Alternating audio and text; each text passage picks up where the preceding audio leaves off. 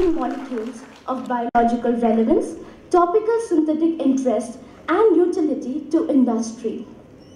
His research efforts, with an impressive degree of innovation and enterprise, have led to the synthesis of complex and scarcely available natural products and new molecular entities for affordable healthcare. His endeavors have provided cost-effective technologies to the chemical industry through the identification of new reagents for specific transformations. I welcome you, sir. Now I request Dr. C.H. Mohan Rao to grace the dais, please. I welcome you, sir.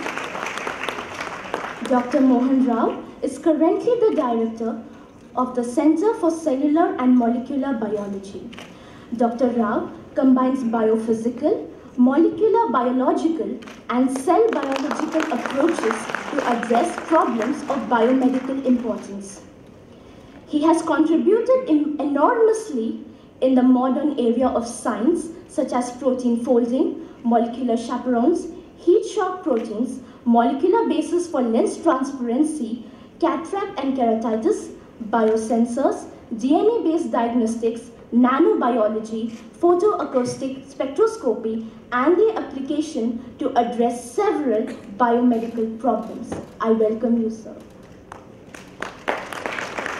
Now I request Professor Dr. Martin Mitwede to grace the dais, please. I welcome you, sir. Dr. Mitwede is the head of Department of Ayurveda Medicine, European Academy of Ayurveda. Dr. Mitwede is an expert on Indian philosophy and a scholar of religion and Indology. Dr. Mitwede has been contributing to the field of traditional medicine systems for decades now. His postdoctoral thesis was on Ayurveda, and he had been the editor of many journals relating to Ayurveda. Dr. Mitwede has large number of publications centered on the roots, healing, health, and disease from an Ayurvedic perspective. I welcome you, sir. Now I call upon the dais Dr. Manoj Kumar Sarkar, an IFS officer and the former Additional Principal Chief Conservator of Forests of Tamil Nadu Forest Department. I welcome you, sir. Dr. Sarkar did extensive studies on the endemic and threatened medicinal plants of India. After the decade-long studies, he proposed a total of 201 taxa from all over India to be incorporated in plant schedule under the Wildlife Protection Act 1972. This study has attracted global attention, and the book written by Dr. Sarkar has been recognized by the Convention on Biological Diversity. Dr. Sarkar's vision is to implement the effective biodiversity governance policies in the country for protecting the imperiled plants in the service of mankind and conserving Mother Earth for future generations. I welcome you, sir. Now I request Dr. G.P.V. Subbaiah to grace the dais, please. I welcome you, sir. Dr. Subbaiah is the Director of Spine Institute, Sunshine Hospital at Hyderabad. He has been in the field of orthopedics and spinal surgery for over a decade and has accumulated expertise in minimally invasive spine surgeries. He leads a team of highly experienced specialists dedicated to manage an exclusive spine care program. He envisions the use of plant-based traditional medicines for the complicated subjects of medical science, such as post-surgical healings and pain management. I welcome you, sir. Now I request Dr. S. Ramakrishna to grace the dais, please.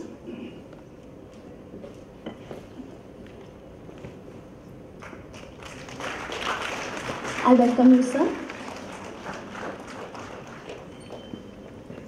Dr. S. Ramakrishna is Principal Scientist at the Indian Institute of Chemical Technology, Hyderabad. He is working in the areas of in vitro and in vivo pharmacology screening, use of various animal models for pharmacological screening, novel drug delivery systems for targeting drug-specific sites, and regulatory toxicology such as acute, subchronic, and chronic toxicity testing of drugs. He has worked on the properties of various plant-based extracts and resins and is a front-runner in the field of pharmacology. I welcome you, sir. I request Ms. Aditi Gosavi to grace the dais, please. Ms. Gosavi is a Senior Advisor for Public Relations and Communication at the DAAD Regional Office, South Asia. I welcome you, ma'am.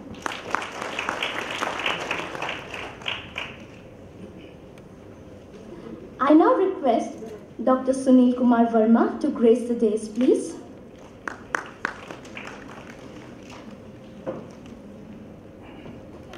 I welcome you, sir. Dr. Verma is Principal Scientist at the Center for Cellular and Molecular Biology, Hyderabad, and inventor of universal primer technology that can identify species from a small biological sample to detect any of the endangered species of India, from birds to fishes to mammals, to provide beyond a reasonable doubt evidence on species identity in the court of law. This technology has revolutionized the field of wildlife forensics and led to the establishment of the first national wildlife forensics cell in the Laboratory for Conservation of Endangered Species at Hyderabad. Thank you, sir. May I now request Mrs. Aditi Gosavi to welcome the gathering.